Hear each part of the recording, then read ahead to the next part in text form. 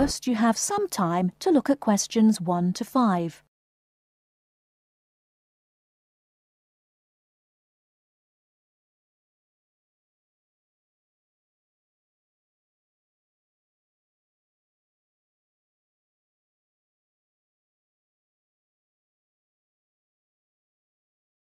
Now we shall begin. You should answer the questions as you listen, because you will not hear the recording a second time. Listen carefully and answer questions 1 to 5. Kingsbury College, can I help you? Oh, hello. I'm ringing to find out about one of your courses. Yes. Is that a daytime or an evening course? Evening. Right. I'll just get a few details from you, if I may. Fine. Could I have your full name, first of all? It's Peter Wright. That's W-R-I-G-H-T. OK. And I don't need to know your exact age, but can you tell me which of these age groups you belong to? 18 to 25, 26 to 35, 36 to 45, or over 45? 18 to 25. Fine. And do you have a job, or are you a full-time student? I'm an accountant. I just do courses in my spare time for interest. OK. Right. And your address, Mr. Wright? It's 11 Forest Road. F-O-R-E-S-T? Yes. Is that in Kingsbury? Yes, it is. I'm just down the road here. And do you have a phone number? It's 992-471. That's my home number. I haven't got a work number. That's fine. We probably won't need it. Before you hear the rest of the conversation, you have some time to look at questions 6 to 10.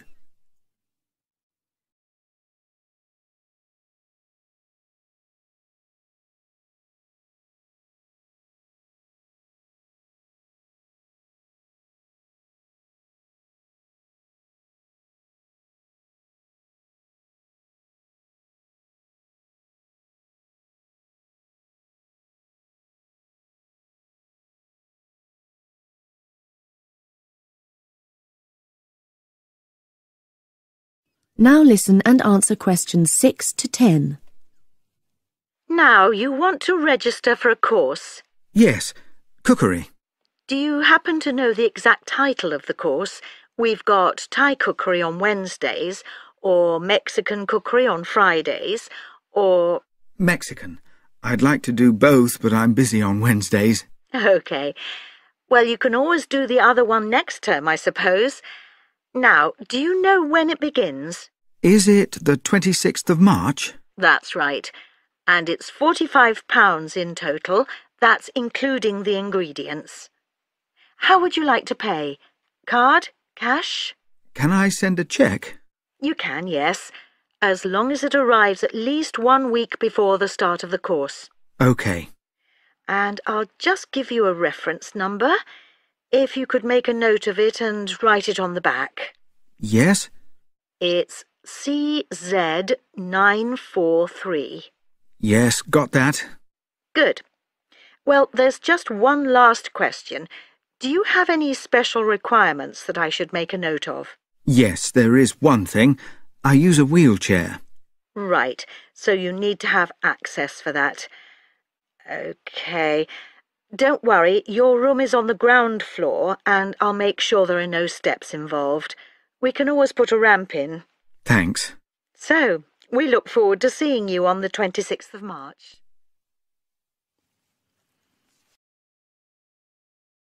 That is the end of part 1. You now have half a minute to check your answers.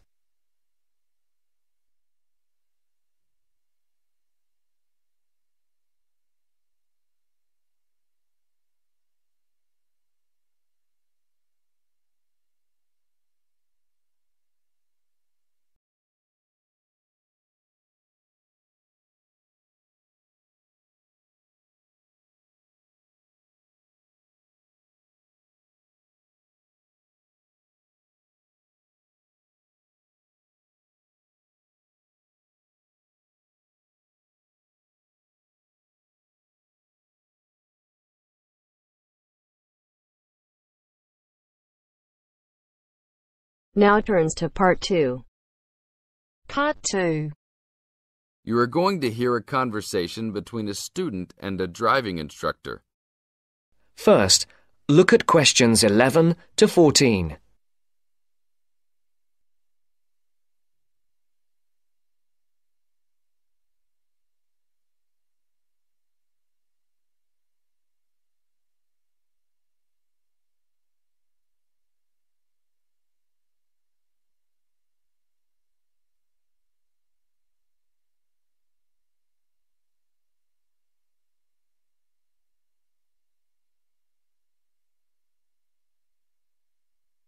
Listen carefully.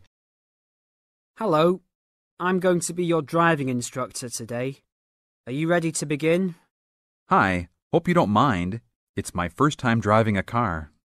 Of course not. That's my job. I teach people like you how to become a safe and responsible driver. So let's begin. Remember, the most important rule of driving: safety first.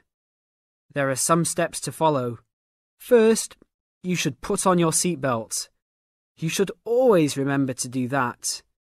In case of an accident or emergency, having a seatbelt on is of utmost importance. Okay, I have my seatbelt on. Now what should I do? Start the car. Good. Now make sure that the steering wheel is in the proper position and that your seat is not too far or not too close to the pedals. I'm all ready to go. Should I shift into first gear? Don't forget to put the parking brake down. You don't want to drive with that up. Oh yeah, I almost forgot. If I have the parking brake on, I won't be able to accelerate. Yes, that's right. Now put the car in reverse and slowly back out of the parking space. Good. Put the car in first gear. When should I shift? Is it better to shift slowly or quickly? You can shift whenever you feel is appropriate. This means shifting should occur smoothly. Do not shift too slowly or you will stall. Shifting too fast will waste gas. Shifting is simple. Just remember to shift smoothly. To shift, you will have to push the clutch and then push the gas pedal. Before the broadcast continues, look at questions 15 to 20.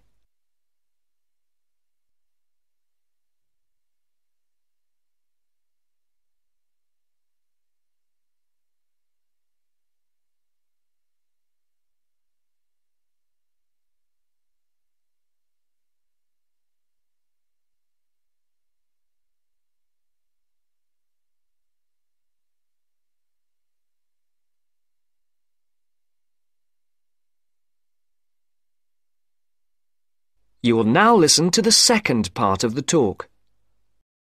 Remember, smoothly is the key to good shifting. Like this? Yes, that's good. Now keep it slow. Don't drive very fast just yet. Be sure to constantly check your mirrors for oncoming traffic. Always be aware of everything that is around you, including 3 important things.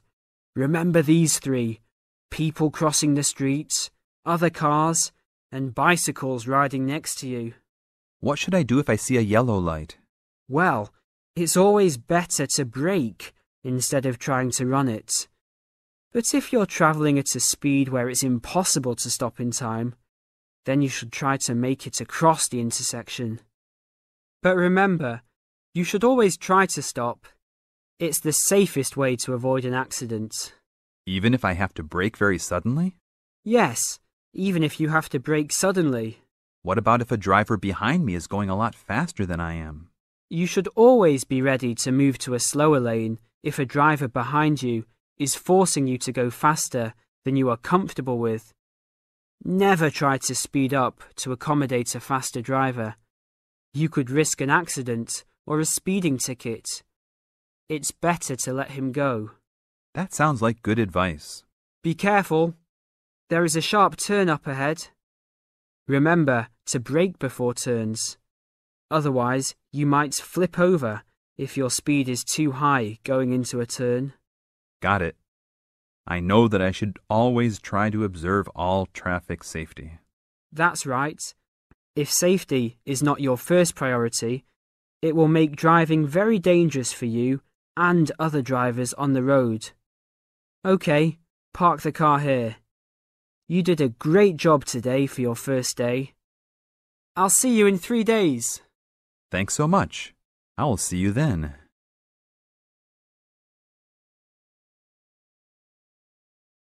That is the end of part 2. You now have half a minute to check your answers.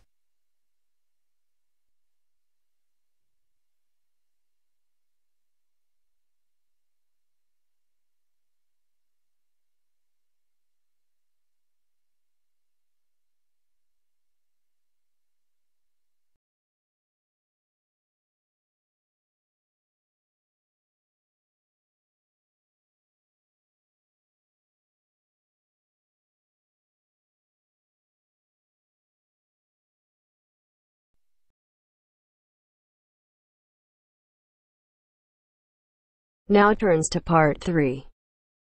Part 3. You'll hear 2 university students discussing a social science lecture they attended. First, you have some time to look at questions 21 to 24.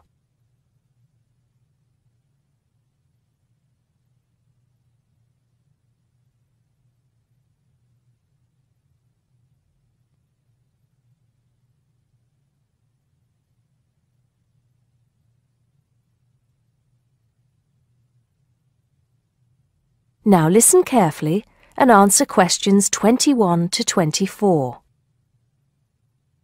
Did you go to the first social science lecture yesterday? Yeah. Didn't you see me there? No.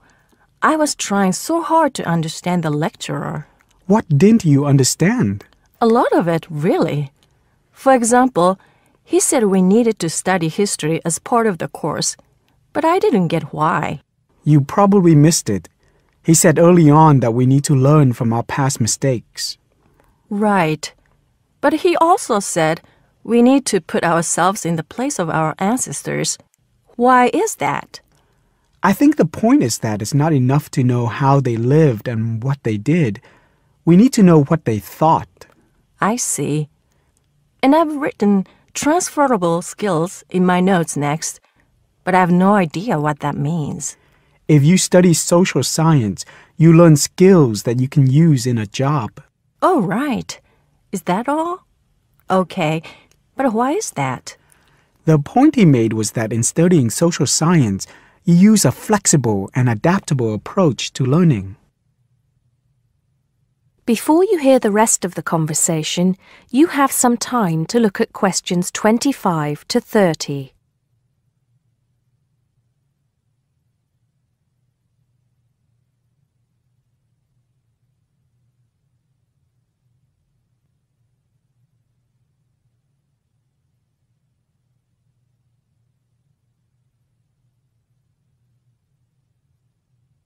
Now listen and answer questions 25 to 30. He also kept mentioning all the other subjects we will need to study as part of the course. I didn't write them all down, did you? Some of them. I think I can make sense of my notes. The first one was anthropology, which he said would cover prehistory and archaeology as well. Okay. Then there's economics. I wrote down that this was not meant to mean that we will spend all our time looking at economic theory, but more that we need to see how humans behave. That's good. I don't think I could handle economic theory. He said something about education too, didn't he? Yeah. He said we'll be looking at how cultural information is handed down from one generation to the next through teaching children. He said we'd be focusing on geography too, but I can't really remember which aspects. Can you? I noted it down, I think. Here we are, yes, particularly in relation to urban planning. It's law that I got confused about. I didn't understand why he linked that to economics. I think he meant that laws affect the way wealth is distributed. That makes sense. Now, what are the science wars? Okay, I did get that. The science wars are about how social science collects information. In sociology and social work, and in social science generally, they can only study patterns of behavior and observe. If you compare that to the way scientists work in physics or chemistry, it's very different because they use specific experiments that can be tested and which give concrete answers.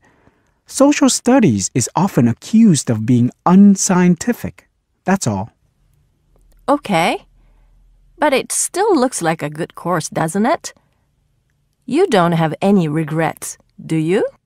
None at all. I'm looking forward to it.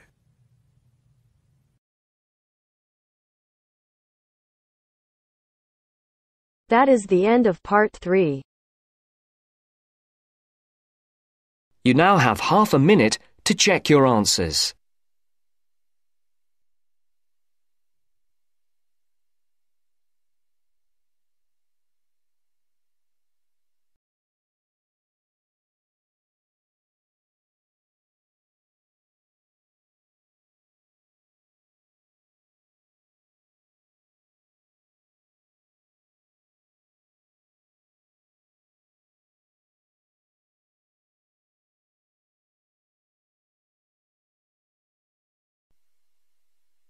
Now turns to part 4. Part 4. You're going to listen to a talk about tea in the UK. First, you have some time to look at questions 31 to 40.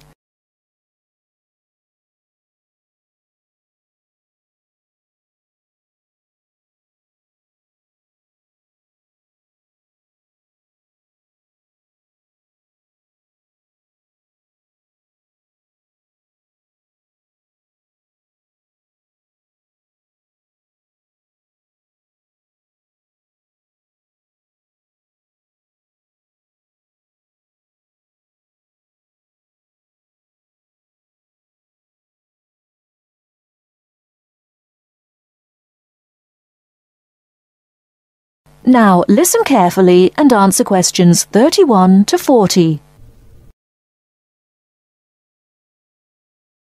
During the 1930s, there was a popular song which had the title, "Everything Stops for Tea," and to millions of British people, a restful cuppa is still an ideal way to relax for a few minutes from the rigours of the day. The English custom of drinking tea has its roots in the 17th and 18th centuries.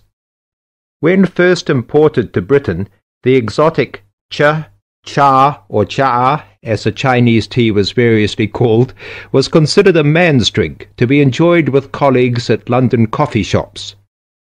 These were popular meeting places for many walks of life: politicians, lawyers, poets, actors, and writers. Many London clubs began in this manner, and the famous Lloyd's Insurance underwriters started out as Lloyd's Coffee House. In 1706, the first coffee house that offered tea was Tom's Coffee House, owned by Thomas Twining.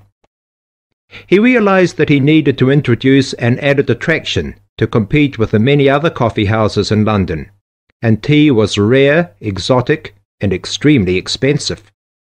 With these credentials, tea became an exclusive drink and enabled Twining to open a tea shop under the sign of the Golden Lion in the Strand. By the 18th century, the ladies of the more affluent classes were going China mad, using tea as an excuse for displaying their extravagant purchases of Chinese porcelain and Dresden tea sets. A comprehensive tea tray would consist of a teapot and stand, teacups and saucers, sugar bowl, milk jug, and basin for discarded tea and tea leaves. Tea was still expensive and kept in locked tea caddies. Skilled craftsmen fashioned caddies of carved inlaid woods fitted with crystal and precious metals. To ensure the servants weren't tempted by this priceless commodity, the caddy was kept locked, and only the mistress of the house held the key and prepared tea when guests came to visit. No well-brought-up young Englishwoman could consider herself socially acceptable unless she knew how to brew a proper cup of tea. As the 18th century progressed, changes in commerce and working hours resulted in the main meal of the day being taken much later in the evening. The prospect of lasting from breakfast until evening did not appeal to the Duchess of Bedford, who is usually credited with being the first to alleviate late afternoon hunger pangs by introducing a small 4 o'clock meal served with tea. With time, the light, wafer-thin toast or delicate white bread gave way to exotic fillings like tomato and egg, cucumber, chicken, or potted shrimps, followed by buttered scones, crumpets, or elegant pastries. The popularity of tea continued to spread, but it was not until 1839 that the first shipment of Assam Indian tea was landed in Britain. A healthy trade with India was soon established, and tea clippers, like the Cutty Sark, now a museum in a dry dock at Greenwich, were reaching the peak of their sailing days. In 1879, the first limited shipments of Ceylon tea began to arrive, and by 1880 this had been firmly established alongside Indian and China teas, giving the broad range of teas that are available today. There have been few changes in 3 centuries of tea trading. London is still the centre, and indeed Twinings still has a shop on the site of the original Tom's Coffee House at 216 The Strand. The name Twining has been linked with tea for over 280 years. Indeed, it was Richard Twining, in his capacity as chairman of the dealers of tea, who in 1784 persuaded Prime Minister William Pitt to reduce the high tax on tea, making the beverage more accessible to the general public. That is the end of part 4. You now have half a minute to check your answers.